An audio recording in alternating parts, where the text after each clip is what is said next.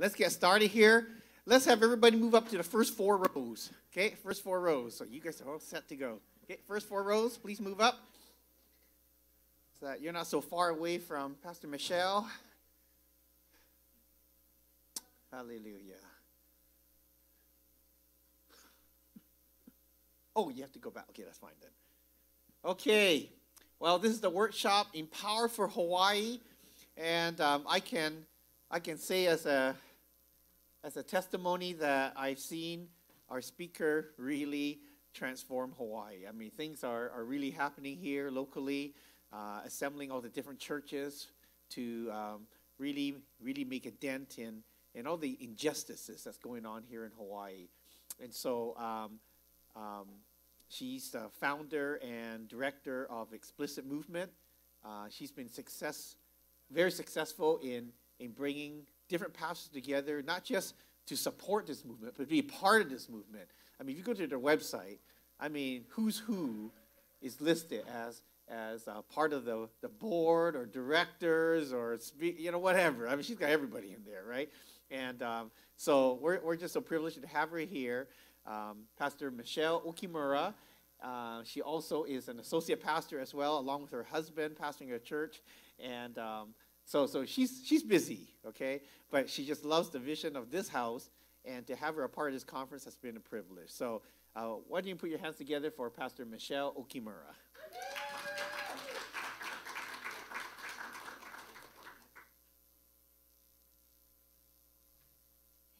Oh, such an honor to be here. Thank you, Pastor Terry. Just before I begin, there's a yellow sheet. If you could fill it out, if you would love to be on our email list, we would love to connect with you, keep you in the loop of events coming up or, materials that we have coming up and being made. We'd just love to connect with you. I just really love this conference.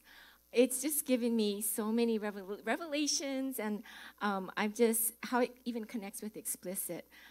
Just knowing that, just being refreshed that, as we're called out, sent out to disciple the nations, it requires a discipleship, the teachings, right, and healings and the signs and wonders of God. And I believe part of Explicit from the very beginning, when God birthed this ministry, God had the nations on his heart.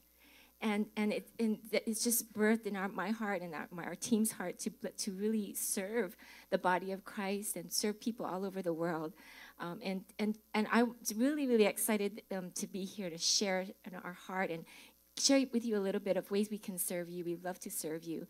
I wanted to call up I'm going to talk a little bit about the story of Explicit, but before we do that, I want to introduce one of our team members, Pastor Marion Logan of Moanaloa Gardens Missionary Church. And I love Marion. We just recently, this past year, were invited to do a Pacific Rim Christian University course on sexuality and culture. And we just loved it when God forced us to really start developing some of these curriculums and messages. And Marion was the professor and really did a wonderful job. And I want him to lay a foundation for all of you on culture, because as you are sent out into the nations of the world, even local missions, right, there's a culture that you're gonna encounter. And how do we navigate culture when we want to bring about just God's purity, God's holiness, right? And so Marion will help you lay that foundation and perspective before I share about Explicit. So Pastor Marion, let's welcome him.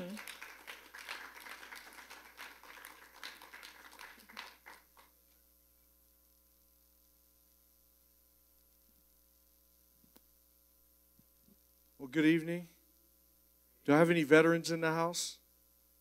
Anyone that served or is currently serving? Just want to acknowledge you for Veterans Day. Happy Veterans Day, everyone. Well, I just want to say, first of all, it's an honor being here. I was sharing, Pastor Terry, the other day when we were in the workshop.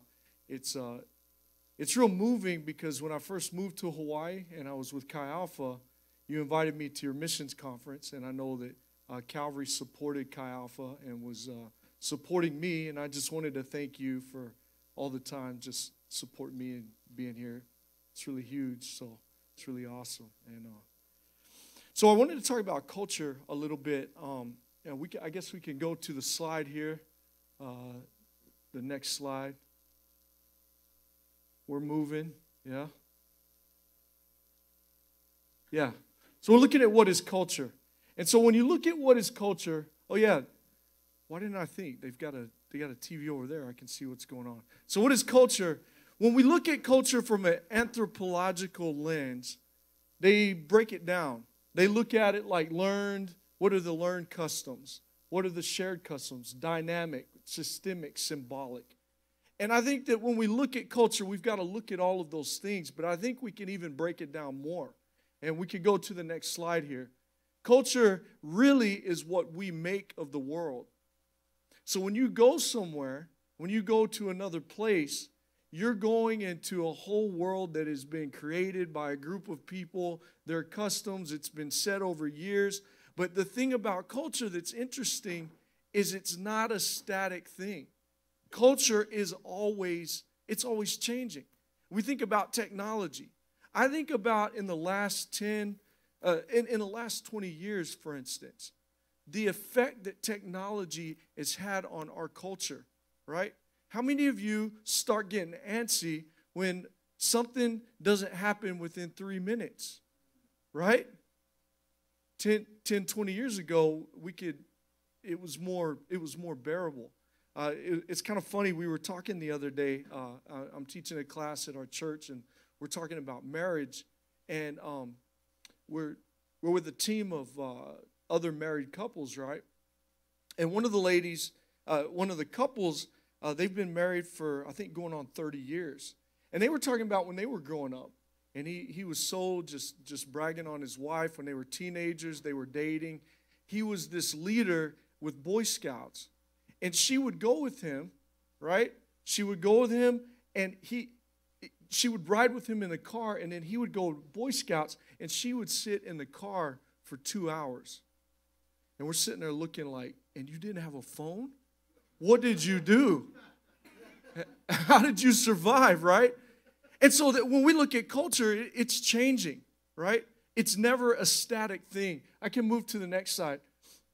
So culture is what we make of the world. Now, here's the thing. Culture is this thing that exists where, first of all, we make things and those things provide meaning. The stories you tell. If we were to get, I guess, into theory, we'd start looking at, there's a theory called symbolic interactionism. And we start to look at when we share life, when we share experiences, the artifacts that we share then can begin to take on meaning, right? Have you ever had an inside joke with someone? And you know with that person what's so funny and no one else does. You know, that saying, well, I guess you had to have been there, right? That's how culture is, because we're creating culture. And so here's the thing about it is we make things and those things provide meaning, and these things both shape us and we are also shaping. So here's the thing. When we are engaged in culture, we're being shaped by it. There is not a person in this room that could say, I hear what you're saying, Marion, but here's the problem. Culture just doesn't affect me at all, right? And I would say, well, look at you. What are the shoes that you're wearing? Why are you wearing the particular style that you are? Why are we sitting in here, and why is the culture here that we wear collared shirts on a Sunday night at church, right? This is created. And so it's created, but we are also, we're affecting change as well. So culture is this whole process where we are both shaped by and we are shaping it, right? And so I can go to the next slide here. Culture is not only a worldview or paradigm. A paradigm is how you look at the world. Culture goes even beyond that. Culture is not just in how you think. Culture is in how you live. It's the artifacts. It's what you create. It's what you're surrounded by. It's what you're interacting with. It has to do with the language you speak. Everything. And so culture is it's a lot deeper than just your own worldview, because your own worldview has to do with your world, right? We're trying to understand from our particular lens, but culture is bigger than individuals because there's shared meaning there. Okay, we could go to the next slide here. I wanted to just say this about American culture, and this is, there's two things that I want to talk about it. First of all, is we in our church, in our Western church mentality, we're coming to the realization, and we've seen huge shifts in the culture probably within the last 20 to 30 years. And so in the red, it says the church is no longer at the center of society in the Western world as it once was. It's what we used to call Christendom. And so I remember there was a quote that said, if you want to know what a society values, look at the tallest buildings. You look in the medieval times in the city square, it was always the church that was at the center of the city square. Now, what are the tallest buildings?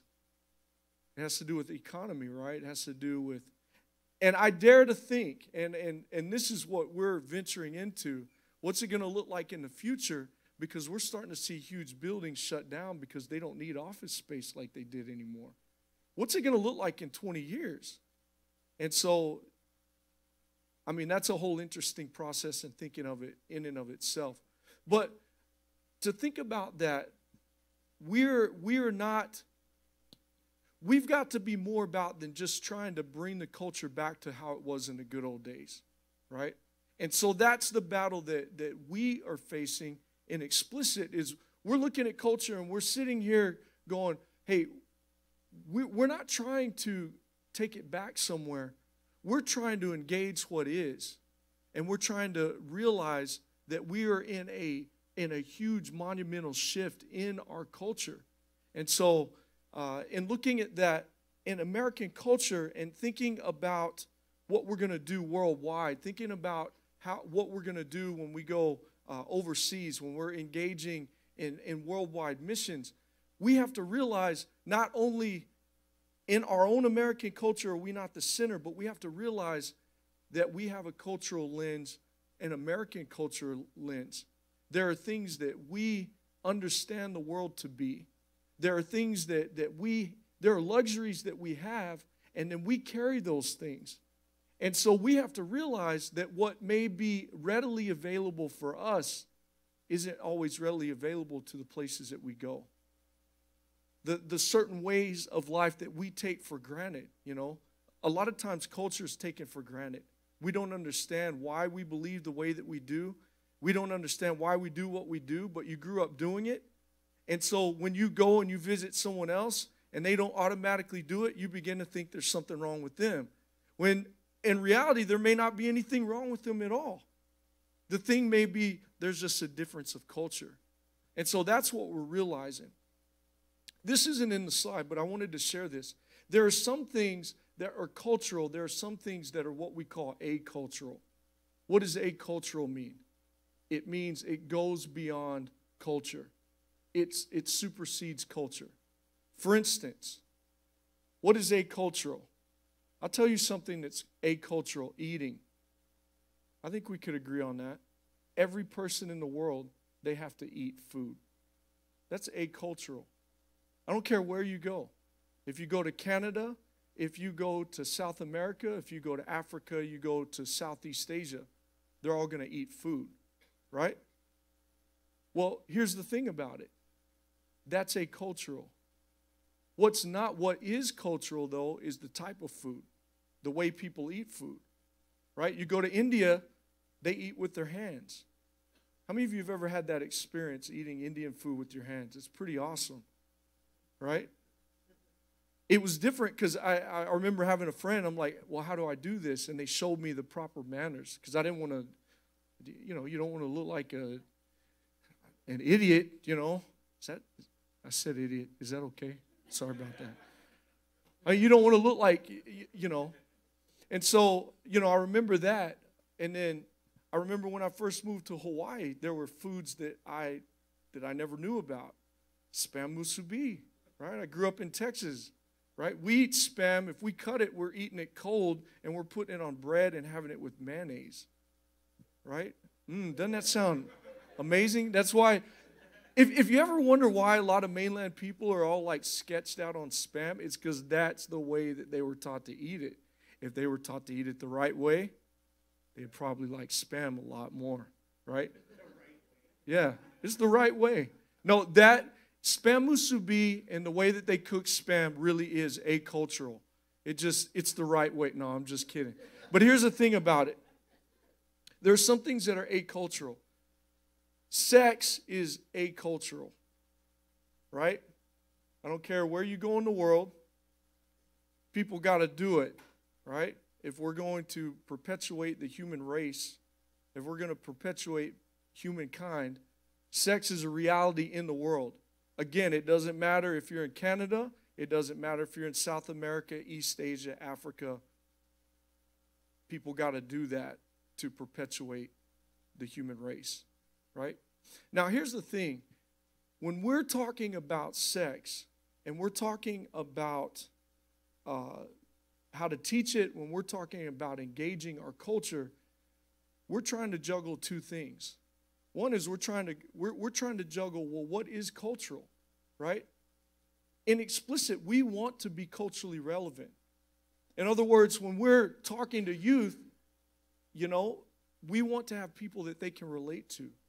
We want to have people that maybe it wasn't too long ago that they were youth and now that they're married and now they're talking about a healthy perspective of sex, right? We want them looking, there's a certain look, Michele, she doesn't want us to look like we're dressing back in when I was in high school in the 1990s. Although, I will say the 1990s look is coming back, which kind of is crazy, right? I'm seeing the flannel shirts, the Doc Martens. I'm like, the round glasses, that's what's cracking me up. I'm like, dude, we wore those when I was in high school. And they just look at me, they're like, that was like 10, 15 years before they were even born. But hey, but the thing about it is we want to be culturally relevant in our presentation, right? But there are some things that are acultural. When we look at the New Testament, when we look at what God's perspective is on sex, for instance, that was a non-negotiable. In the New Testament, and I'll get into this in a minute when we're going through the slides a little bit more. But in the New Testament, when the church started to begin to spread, right? We're looking in the book of Acts, and it starts to spread. And they're weighing things like, can we eat food that's non-kosher, right? They had to look at that. And Paul was dealing with that. And there was the dream that Peter had, but then there's their interactions, and as they're going beyond Israel, as they're going out into, as they're moving out into Asia Minor and going out there, they weigh things, and they come back, and it was decided, there was a couple things that they decided. One of the things that they decided, no matter what culture you're part of, is it wasn't a good idea to drink blood, right? It didn't matter. In terms of Christianity, it wasn't a good idea to drink blood. The other thing that was acultural was sexual integrity, a biblical sexual ethic. And so when we're looking at how we're going to engage the culture, when we're looking at what we're going to do, we've got to look at what are the acultural things, the acultural values that we're going to take. What is God's view of sexuality, right? And we can move a few more slides. I'll probably tell you, we can move. Next slide, please. Next slide. Next slide. Next slide. We're almost there. Next slide. Okay, back one. Next slide. There we go. So when we look at sexual issues, these are sexual issues in other countries. What are we going to do? For instance, Michele is going to be doing a mission trip to the Philippines. It's a different culture, right? So in the Philippines, they're dealing with, there's many pastors that are addicted to porn, prostitution, sex trafficking, high teen pregnancy, sexual abuse, transgender, homosexuality. Do those things look pretty similar to Hawaii? Is there a pornography problem with pastors? Yeah. Especially the younger pastors that are coming up. It's not too uncommon. We're talking about the influence of culture, right? The majority of young people are beginning to look at pornography at 11, 12 years old, and it's readily accessible to them, right? So when we look at Philippines, it's not too different. But what about in Mozambique, Africa? Well, they have a tradition. It's not necessarily something that we're familiar with, but in Mozambique, Africa, the tradition was when a girl reached her 16th birthday, right, it was cultural for aged men, a group of aged men, to engage her that way, to engage her sexually, right? That's their cultural practice. We're not familiar with that. And we can't dismiss it and say, well, that's their culture, right? And so we look at culture, and I can go back. I think we can move ahead to the next slide, please. We look at culture, and then we ask the question, well, how are we going to engage? What do we do? And so churches in American culture and churches in other parts of the world, they've created a separatist movement. There's some people, they look at culture and they say, we want to separate. And these are culture warriors. They're going to stand firm. There's others that are cultural, they're blenders. So they say, well, whatever they do, we're not going to look at what they do and look down on anything that they do. We're just going to kind of blend in. So when you look at an example like Mozambique, they say, we don't want to touch that. We don't want to deal with that. And so they begin to, they just kind of go with the flow. But they're going to try to talk about God. At Explicit, our goal is to be what we call restorers. And we can go to the next slide. Next slide, please. One more. Yeah. Restorers, they don't separate the world from the world or blend in. Rather, they thoughtfully engage. They're fully aware of the sea change underway. They're optimistic that God is on the move, doing something unique in our time. We want to be a part of being restorers. And I believe that we can be restorers whether we're here in Hawaii, whether we're in the Philippines. Michele is getting invitations all over the world for the Explicit movement, whether we're going to be in England, whether we're going to be in Singapore. This is our goal, is we want to be restorers. We want to look at their culture, but we want to have acultural values that align biblically. I want to end with this thought. If we can move to the next slide, please. The New Testament church was incarnate in the Roman Empire. What did the Roman Empire look like? If we do a cultural study, Roman cities were laden with violence. There was public killing. There was sexual art, literature, and symbols. We learned in ancient Rome that sex trafficking was favored. And when we're talking about sex trafficking, we're talking about literal slaves. And when owners owned slaves, what they did is they looked at them as property. And so if they're using their quote-unquote property for their own sexual purposes, it wasn't even considered infidelity. That's Rome. It doesn't stop there. Pedophilia, prostitution, bisexuality, homosexuality, dominance, bestiality, public sex, community baths, group sex, lewd literature, rampant sexual images. We learned that dominance, overpowering, oppression, injustice, and subjugation was the norm. And one of the main attractions in ancient Rome were public bathhouses and orgies. The question is, well, what do we do? What do we do as the church? I can go to the next slide, please. We think it's bad now. Look at where the church was founded. We could go to the next church. And I want to end on this thought. We cannot escape the reality that let's go to the next one. Matthew 13:33 says this: the kingdom of heaven is like leaven that a woman took and hid in 3 measures of flour till it was all leavened. Jesus taught on the kingdom. And what we are wanting to do in Explicit is we're wanting to be in the culture, and we want to plant seeds of leaven in the culture, because as we begin to go, it's going to begin growing. It's the faith of the mustard seed. It's the leaven. It's the leaven of the kingdom that's bringing change. And we can, next slide, please. Well, I guess that's the end. The main thought is this. Jesus looks at the world. He looks at the Roman Empire. He didn't say, hey, we can't do this. It's too bad. This culture is too bad. In fact, he takes his disciples. He's looking, when he reveals his church to Peter, he's looking at the world. He's looking at the gates of Hades. He's seeing everything that's going on in their culture. And this is what Jesus says. I think this is a good place that we need to build our church. I think this is the place that we need to bring the kingdom of God. This is the place that we need to bring the gospel. And so as we're looking at missions, as we're looking at what we're doing in Explicit, we want to bring the kingdom of God where it looks dark, where it looks desolate, where it looks hopeless. Jesus looks out at the world. It says he was moved with compassion for the world. And this is what's crazy.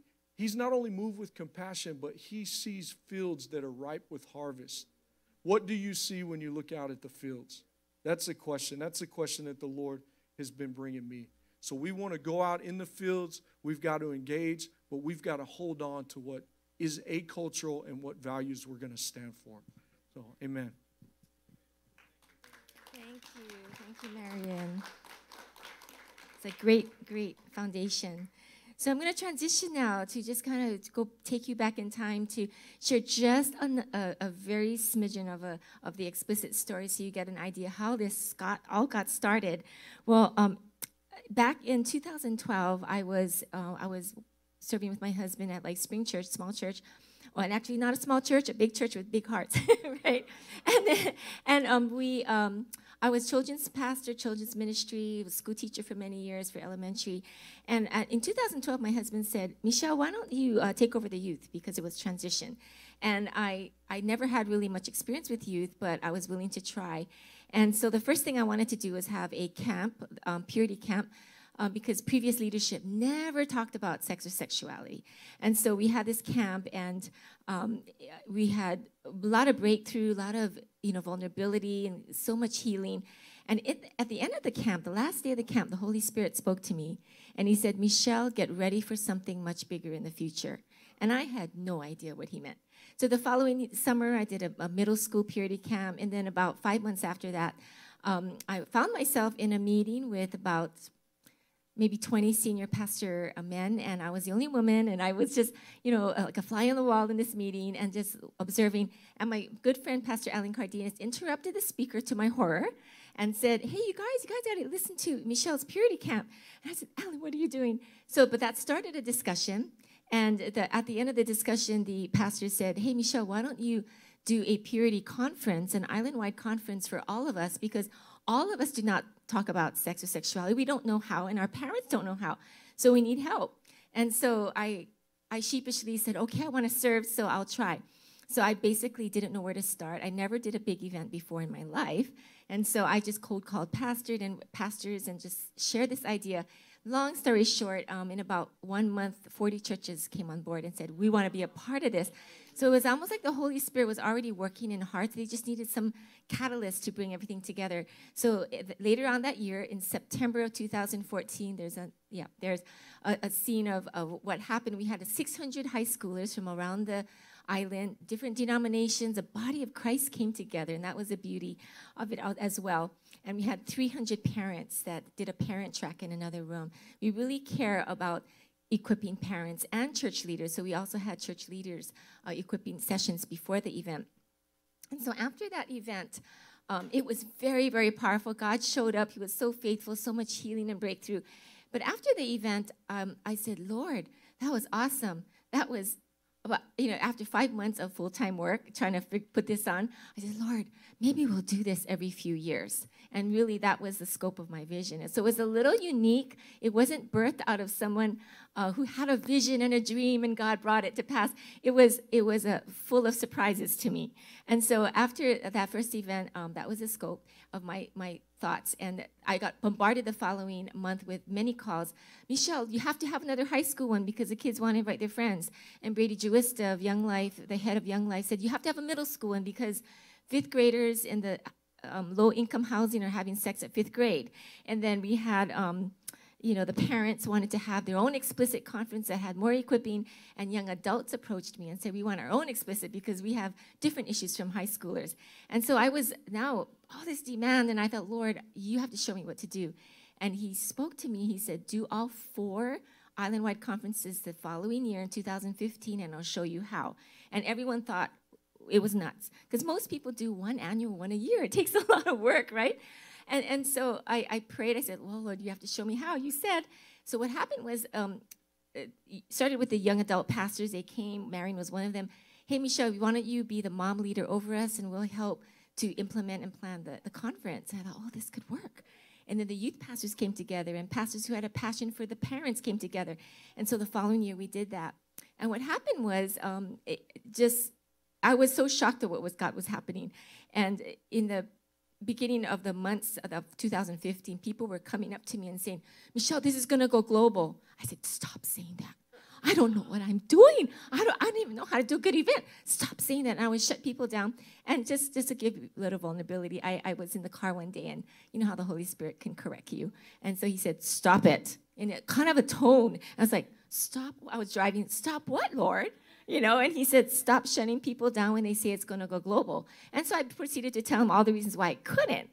And then he said, Michele, this is my movement. I will do what I want to do when I want to do it. I'm just asking you to be obedient and open. And so God then began the surrendering process within me of just embracing the assignment, you know. And so that was a process. And you can read all about my process in my white book, but just the supernatural things that God did was so faithful. And so what happened was I said, okay, Lord, I'll be open. And right after I said that, we got invitations from Singapore, Canada, and Philippines, and calling me and saying, can you bring Explicit Movement to our nation? We really want you to come. And I was not even trying to grow this thing that God created, this baby. And so it was just amazing that from the very start, God had the nations on his heart, because as we visited the different nations, we found that, you know, it's universal issues, right, that plague many of the lands all over, and the church oftentimes everywhere are either silent or don't know how to deal with it. And so we really want to serve that. So that was just amazing. I want to just read a scripture. It's going to skip to, just part of this. Isaiah 61, which is a familiar scripture, but this is really our heart. The mighty spirit of the Lord Yahweh is wrapped around me, because Yahweh has anointed me as a messenger to preach good news to the poor. He sent me to heal the wounds of the brokenhearted, to tell captives you are free. And in sexuality, there's so much pain. Sex abuse, porn, all of it, LGBT issues, transgender issues, so much pain, so much confusion, right? And so to set them free and to tell prisoners, be free from your darkness. I am sent to announce a good new season of Yahweh's grace and a time of God's recompense on his enemies, to comfort all who are in sorrow, to strengthen those crushed by despair who mourn in Zion, to give them beautiful bouquet in the place of ashes, and again, the oil of bliss instead of tears, the mantle of joyous praise instead of the spirit of heaviness. Because of this, they will be known as the mighty oaks of righteousness, planted by Yahweh, a living display of his glory, right? And that's what we want. We want to see God's people, his chosen ones, just rise up to be all they can be in God. The next slide, transforming lives. We really want to transform lives, transform culture. We want to bring restoration, as Marion shared. And we really want to see young people walk, you know, in sexual integrity and lead others to do the same. We want to really put that vision in the hearts of young people. And the next point, we desire to help remove hindrances, like I said, so that people can really arise, because these sexuality issues really hinder us from really entering into the fullness of what God has. And this is a great scripture, Ephesians 2:10. We have become his poetry, a recreated people that will fulfill the destiny he has given each of us, for we are joined to Jesus, the anointed one. Even before we were born, right, God planned in advance our destiny and the good works we would do to fulfill it. So we really want to see that. Next one, our approach is identity, healing, and empowerment. We really want to establish people in their identity in Christ, because as you know, if you know your identity, you will make choices and decisions from that place. And so we really want to establish that further in people, bring that healing to their hearts, their broken hearts, and to empower them with tools that they can walk their sexual integrity out. And again, we want to serve the church leaders and parents, because they're on the front lines, you know, dealing with the youth and young people. And we also, next point, we really care about leaving a legacy. We're thinking generations. We want to see generations changed, right? Michele Kobayashi, one of our just beloved speaker team members, she shared this, and I love it. She said, marriages are the foundation to families. Families are the foundations to our communities, cities, and nations. And the dating lives of our young people are the foundations to those marriages, right? So essentially, dating lives can transform a nation. And we want to really see God move among the young people. Next slide.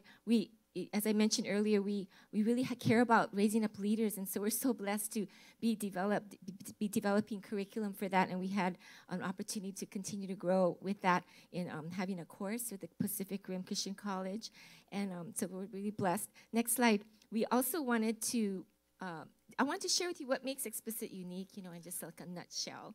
So what some of our things that I thought of was, we really are a body of Christ effort, and God has just done it. He's just brought people from all the denominations, together, because people will come together for the sake of the young people, right? And so that I love that, the apostolic heart that we have. And then also parental involvement, grace-filled environment. We really care about creating a safe place in our events, in our workshops, where there's no shame. And we can talk about these things because God created sex and sexuality, and so we want to make it a shame-free zone, equipping leaders, as I mentioned before, and create a global network where we're literally the whole world. We can really create a network where we're helping each other with resources and testimonies and just really helping each other, because it's going to take all of us to have a piece in the puzzle, right? And then the next slide. I love this thought, and I want to just also see if you could plant this in your heart, that how does this fit into discipling and God's transformation of a people, cities, and nations? Well, a person's sexual identity and sexuality is it's not the whole thing, right? It's a part of their identity in Christ, yet a powerful part that is often neglected and without mentorship can destroy lives, right? The sexualized culture of cities and nations contribute to the pain and heartache of relational poverty suffered, right? From the very beginning, the enemy's strategy is to destroy lives and cities through the stronghold of twisted sexuality apart from God's design. And if you just think about the Old Testament, the false gods, Baal, right? It was all about twisting sexuality in how they worship Baal. And so it's nothing new under the sun in a way, because that's the enemy's tactics. But, we just really want to uncover that and shine God's light. Ultimately, we want to see people free from those strongholds to fulfill their calling, right? And next slide. I did want to also share that God has added sex trafficking of our local youth to and globally. We want to bring this awareness, this equipping to parents and young people and church leaders on this whole area. And Pastor Terry will be sharing one of our a little bit more information in his talk later tonight. But yeah, we really want to equip the body of Christ, because this is something that is often unheard of, or people are not aware. And so we really praise God for just putting that together. Next slide. I want to also share that one of the things that I want that as you go in to minister to people, we found, and I believe you'll find too, as a universal phenomenon, that the power of vulnerability, when you share your heart, when you share your story, it reaches people's hearts and it changes. So at our explicit events or workshops, or when you share with people your testimony and vulnerably, and you allow God to shine his glory through the brokenness and the victories that we've gone through, that's been real. And young people, they are so thirsty for authenticity. They're touched, right? So we want to empower them, and we want to influence their hearts and minds. And one of the ways is through the power of vulnerability. Next point, creating a safe environment that breaks shame helps the young people, helps even parents, right, to know, all of us really, that we're not alone. And we believe God desires so much to break the shame in our lives, including all of us here. We all struggle with shame to different varying degrees, and God wants to break that. God wants to free us from that shame so that we can feel healed and restored and established his identity in us. 1 Peter 5:10, and then after your brief suffering, the God of all our loving grace, who has called you to share in his eternal glory in Christ, will personally and powerfully restore you and make you stronger than ever. Yes, he will set you firmly in place and build you up. So that's what we really, really care about. Brene Brown, if you want to just go to the YouTube, she has some really great 5-minute snippets of the healing of shame and vulnerability and empathy. And she has this really great saying that when you have vulnerability met with empathy, breaks shame. And you can learn more about that because as you minister to others, it's a real key. And next one, I also wanted to encourage you to pursue your own healing. So all of you in the room, including myself, pursue your healing. As God, the Holy Spirit, shows you areas in your life that you need healing, just press in and pursue your healing, because your breakthrough will be other people's breakthrough. You will have influence and authority in the Spirit as God heals you and restores you. So pursue your healing and have that courage. I wanted to actually, I'm going to land the plane a little bit right now. So I wanted to share with you a video so you can cue the video up. It's a 5-minute video just of testimonies, and it gives you a snapshot of God's heart through Explicit and how we just desire to see young people, all ages, parents, leaders, just transformed in this area. And after we share with the video, I want Marion and I to just pray over you. Okay? So you can share that video. Invite you to hear these. Hi, I'm Mark Palumpo, and I want to invite you to hear these powerful testimonies of how God has been transforming lives through the Explicit movement. What started as a God dream here in the islands of Hawaii, to see our young people walk victoriously in the areas of purity, experience healing from past emotional wounds, and be equipped and empowered to enjoy healthy relationships, has rapidly become a vision for cities and nations around the world. And not just for one generation, but for families, as we realize these are universal issues involving peoples from every race and generation. So listen to just a few of the stories of how God has been transforming lives. Hi, so my name is Michele. One of the things that I had struggled with in my life, in high school especially, was pornography and lust. Okay, Trisha, Mark, you got to tell us, what did you think about the Parent Track? Hi, my name's Landon, and I just want to read a testimony from a student who experienced an Explicit Movement conference. My husband and I, we do the Young Professionals Ministry together. We have about 8 couples that have gotten married in the last 3 years, and all of them have attended an Explicit event at some point. My name is Carla, and this is my story of just how I have encountered Explicit Ministries and how it has impacted my life. When I was 5 years old, I was molested at a really young age, so I carried a lot of shame and just bitterness at myself because I didn't know what was going on because the church never talked about this stuff to me. My mom was telling me about the conference, Explicit, and I was like, you know, Mom, I don't really want to go. And she was like, well, okay, you should just think about going. And so I ended up going to the conference, and there was something that had happened to me. You know, I tried everything that I could do to set myself free. I tried to manage myself. I tried to control myself.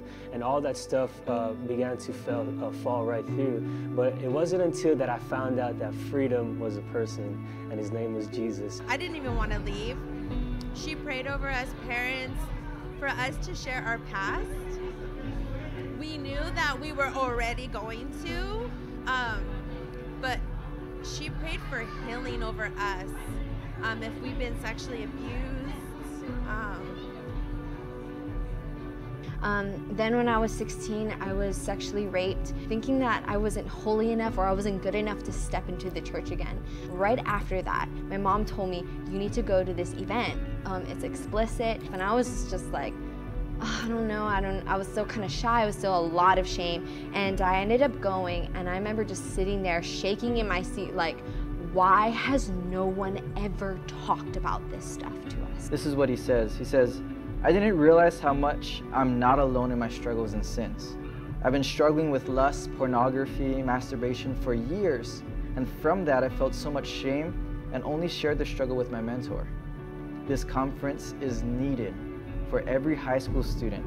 It explicitly talks about many topics that are perceived as bad or shameful, so no one really talks about it. And that is something to me that sets Explicit Movement apart. It catapulted me into a relationship with Jesus. About loving yourself and forgiving yourself, and just like how he's created these things, and we're all beautiful. And I just like remember just crying, and it began this beautiful journey of healing for me.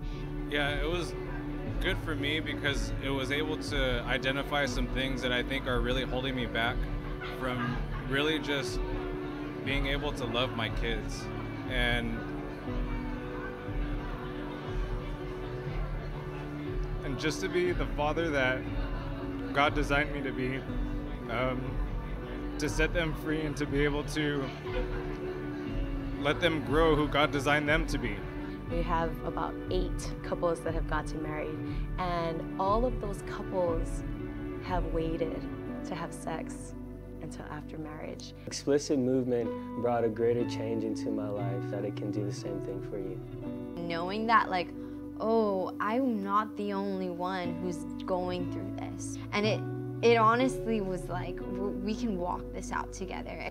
That's honestly what really changed my life.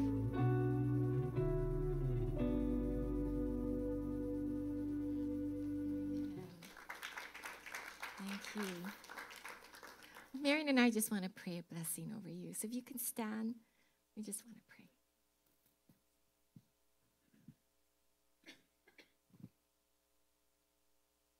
So please join us. Lord, I just come before you, Lord. I pray a blessing over this church, but everyone that is involved, because I know it's beyond Calvary Assembly of God. There's a number of churches, a number of ministries that are here.